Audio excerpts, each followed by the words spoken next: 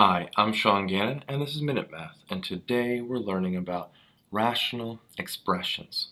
Minute Math. When you need help, you use Minute Math.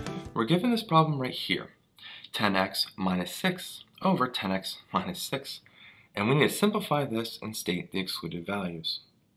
Well, 10x minus 6 over 10x minus 6, these are the same things. They essentially can cancel each other out, and we're left with just a 1. So our simplified answer here is just 1. It's pretty easy. But we still have to find our excluded values. So we take our original expression and we look at the denominator, 10x minus 6, and we're going to see when that is equal to 0. We can't divide by 0, so we're trying to find when our denominator is equal to 0. We add a 6 to both sides. We have a 10x here equals a positive 6. Divide both sides by 10, and we have x equals, well, 6 divided by 10 is a 3/5.